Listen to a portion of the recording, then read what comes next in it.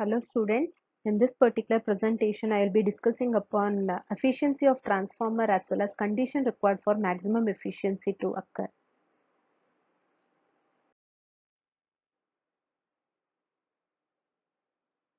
In general, if I speak about efficiency of any equipment or a device, we prefer the device to be of highly efficient. Similarly, transformer is also very highly efficient, and in general the efficiency of any equipment or a device will be given in terms of two important parameters. One is called as an output parameter, another one is called as an input parameter.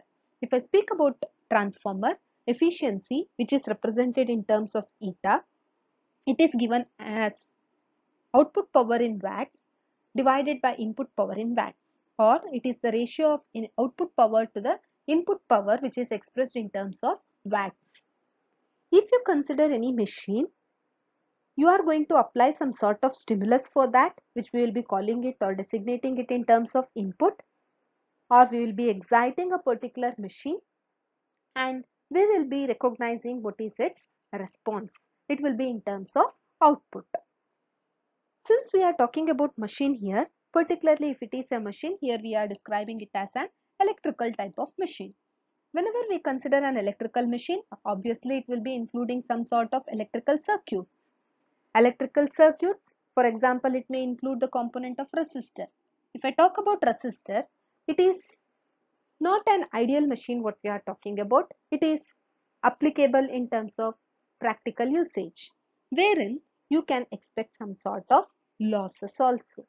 You cannot expect the exact input what you have applied to be appearing towards your output side. So it will be comprising of output. Along with that, I will be obtaining some few sort of losses also. So how I can express this input output as well as loss relationship?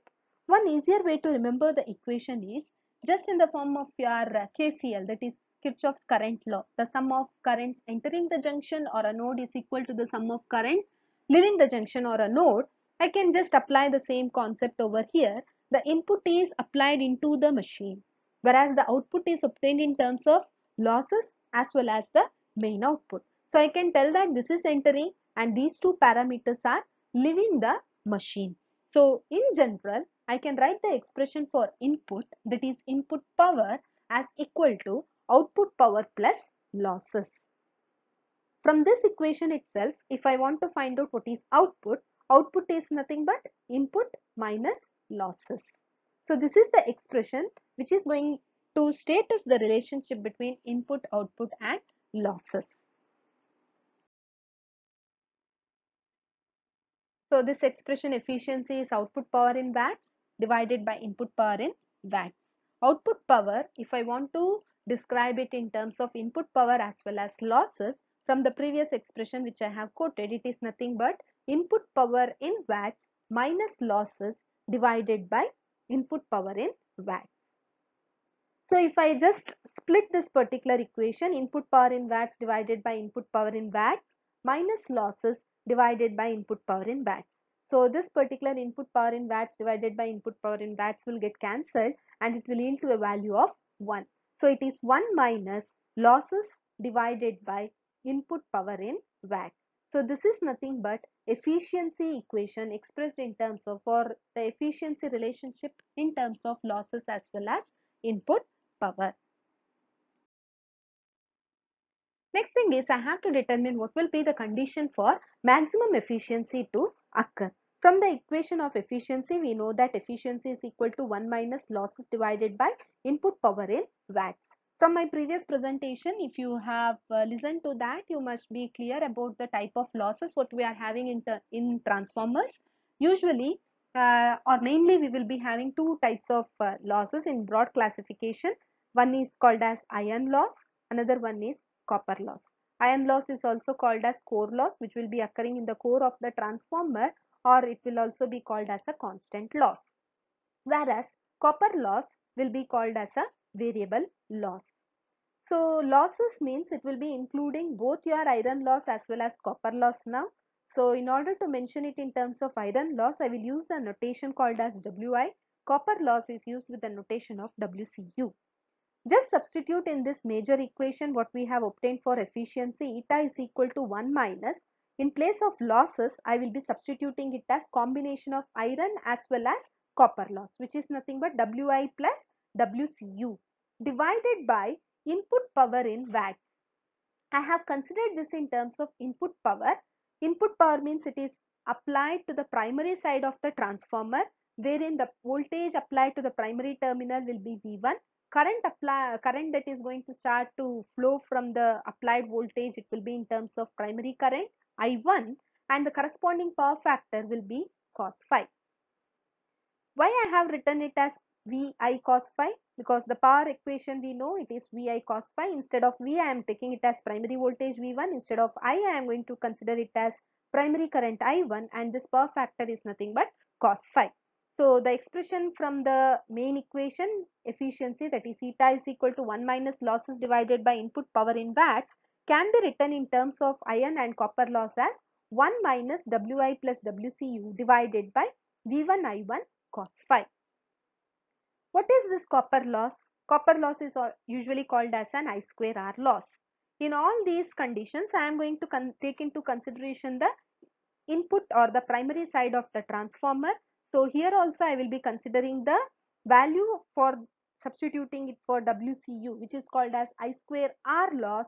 I square is nothing but I am going to substitute it in terms of I1 square, that is the primary current, and resistance with reference to the primary side of the transformer I will denote it as R01 or R01. So this is called as the copper loss, WCU. So in this particular equation of efficiency, where I have substituted it in terms of losses comprising of Wi and WCU, I will be substituting for WCU as I1 square into R01. So if I substitute that, I will be getting this particular equation, that is eta is equal to 1 minus Wi plus, instead of WCU it will become I1 square into R01 divided by V1 I1 cos phi. So this is the expression what you will be getting it in terms of copper loss as well as iron loss.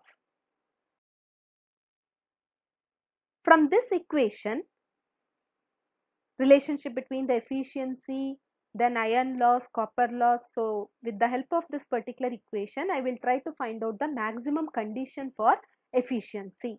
What we have to do is just split this equation. So 1 minus Wi divided by V1 I1 cos phi minus into plus, minus into plus, it is once again minus.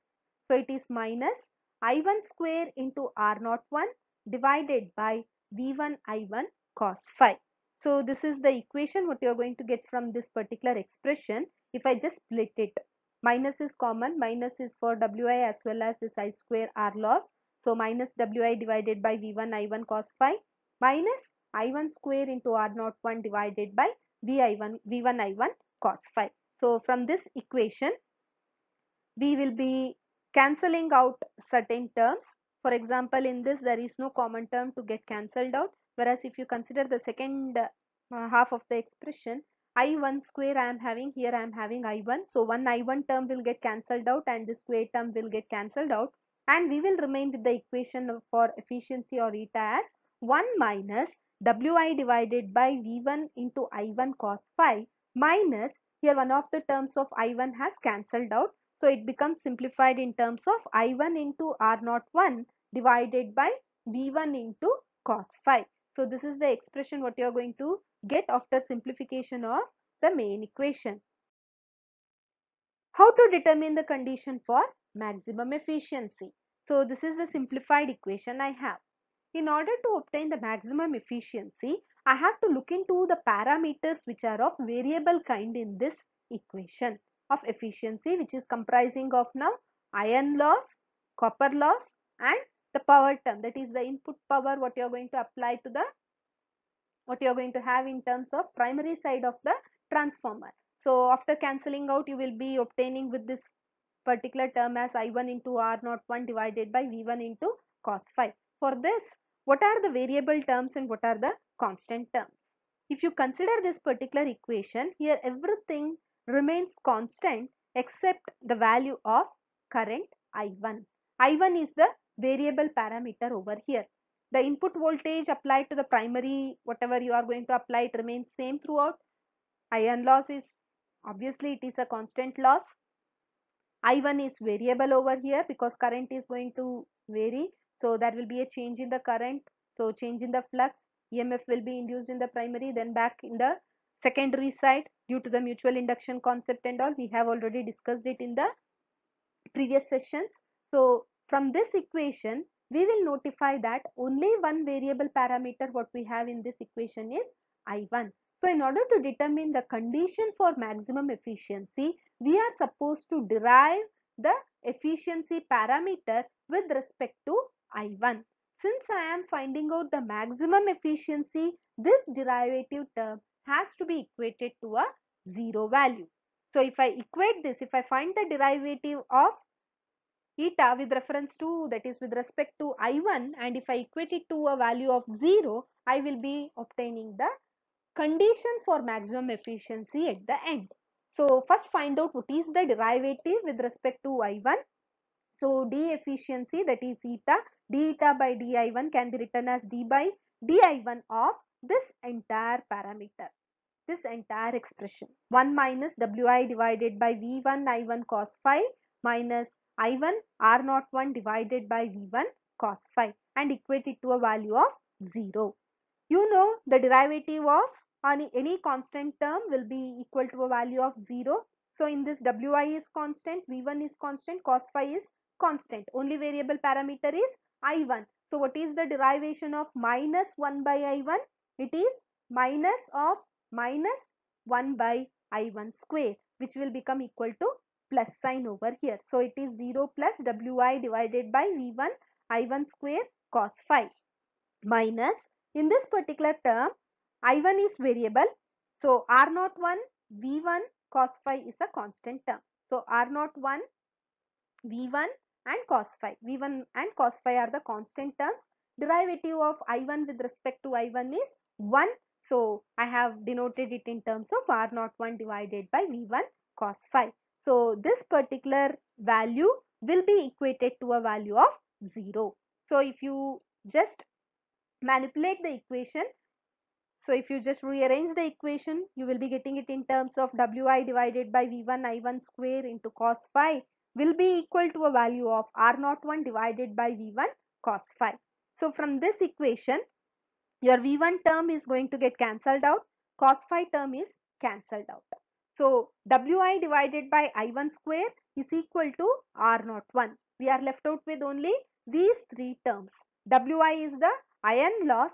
If I just cross multiply these two, I1 square and R01, it is I square R loss, or we call it as a copper loss. So if you refer to this particular equation, so after cancelling out certain terms, we are remaining with wi by I1 square equal to R01. Wi is the iron loss, I1 square into R01 is the copper loss.